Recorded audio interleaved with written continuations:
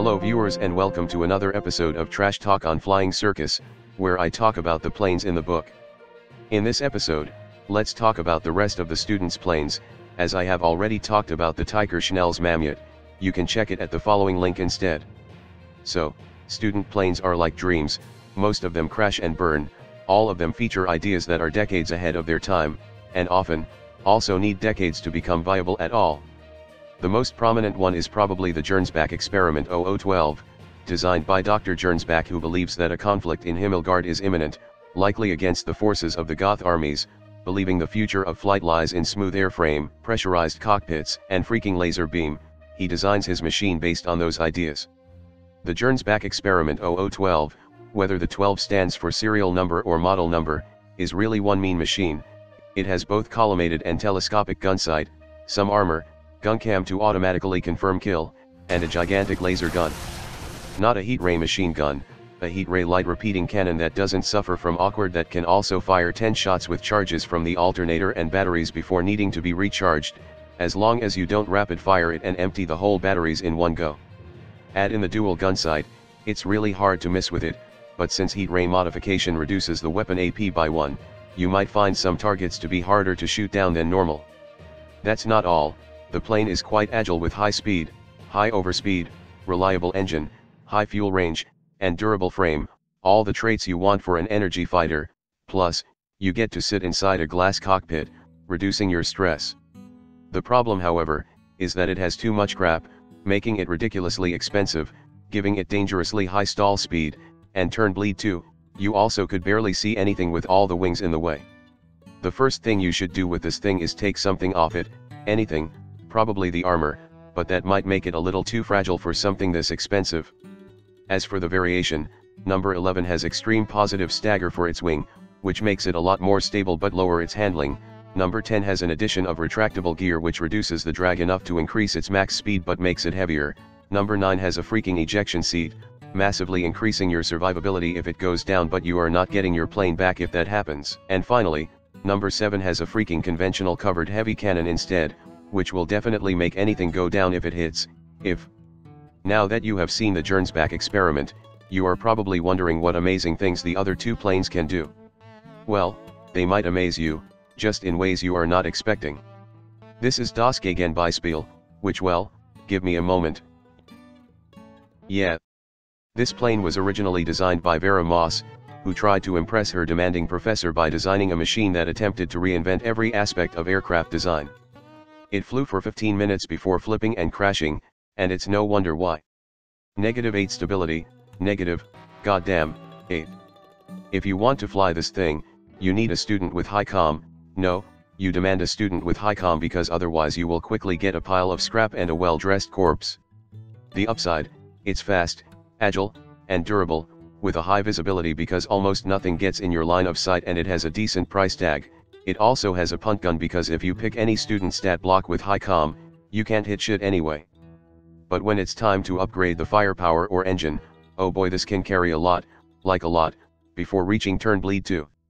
One more thing, as many people tried to make this damn thing work, you could definitely make some minor adjustments and talk to your GM in accepting these changes as long as they are reasonable changes. All in all, if you can fly this thing, it can work very well.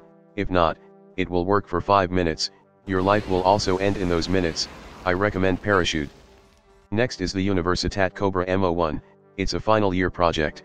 It's literally a final year project for engineering students who uses the Theller Cobra as an experiment platform, and in recent years, the idea of tandem annular wings has captured the imagination of the aerodynamics community.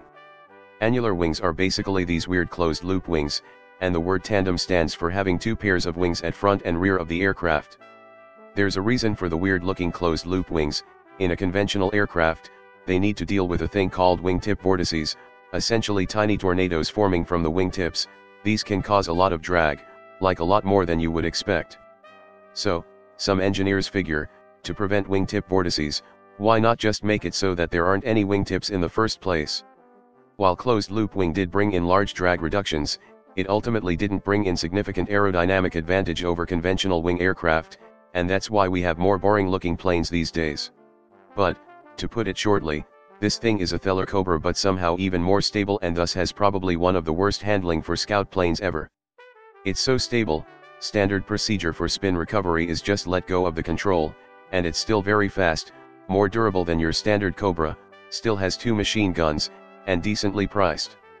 The only problem aside from the sluggish handling, is that you are effectively blind from all the wings. As for its variations, it has the Lucky variant which has the Bertha F1466 Uber engine with 10 more horsepower, making it faster in exchange for lower reliability, the hindsight variant which cut holes in the hull and wings so you could actually see something, and finally, use more gun. A variant which replaces the machine guns with a single mechanical action light repeating cannon with extra ammo. What is mechanical action? It's essentially a gun driven by the motor instead. Let's go back in history a bit to the time when Austro-Hungarian Empire is still a thing. Schwarzlos machine gun is the primary medium machine gun used by the Austro-Hungarian army throughout World War I. It's cheap to manufacture, reliable, good enough for ground troops or emplacement. The problem came when the military tried to put it on airplanes, because due to its delayed blowback action, there's a significant lag between pulling the trigger and firing the bullet, making the gun near impossible to be synchronized and unsafe to be fired through the propellers. It's why they have this weird wing gun pod on one of their planes, because otherwise they are gonna shoot themselves down. Seeing the issue, Ferenc Gebauer, a gun designer, figures that the solution to this problem is just make a gun driven by the engine action itself, automatically synchronizing it. The result of this is the Gebauer machine cannons, which has a staggering fire rate of 1,500 rounds per minute. To put it in perspective, the Schwarzlos, and also a bunch of other machine guns at the time, have a fire rate of 400 to 800 RPM. Unfortunately, look at the year of the model and look at the year when World War I ended, it didn't really get used. After the war, Gebauer made several new designs of motor-driven guns, but most of them were deemed too complicated and unreliable because they all look like diesel-powered clockwork.